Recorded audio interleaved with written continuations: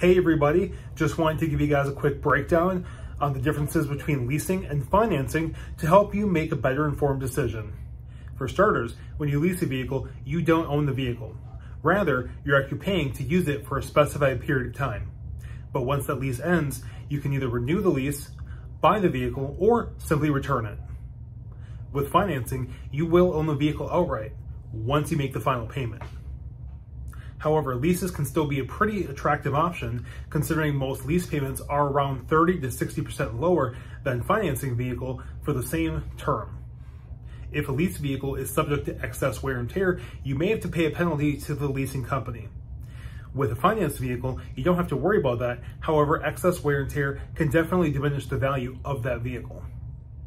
With a lease, you're always driving a late model vehicle that's covered by the vehicle's new car warranty during its most trouble-free years.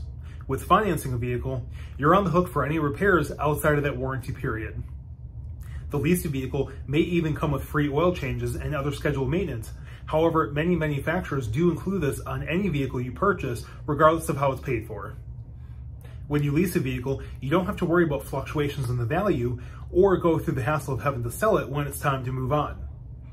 Even before you sign the lease paperwork, you'll know exactly how much the vehicle is projected to be worth at the end of that lease term. This is called a residual. If you like the vehicle enough, you can even buy out the vehicle at the end of that lease term.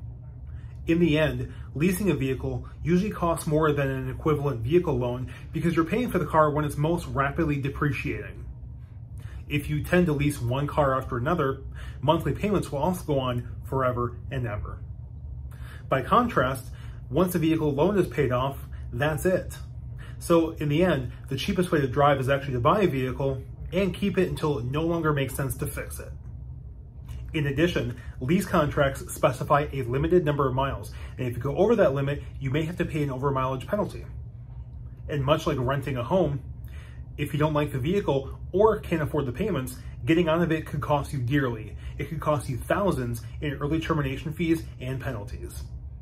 However, this can be true of a finance vehicle too, due to the interest on the loan, especially during the first few years of ownership when the vehicle's value drops the most.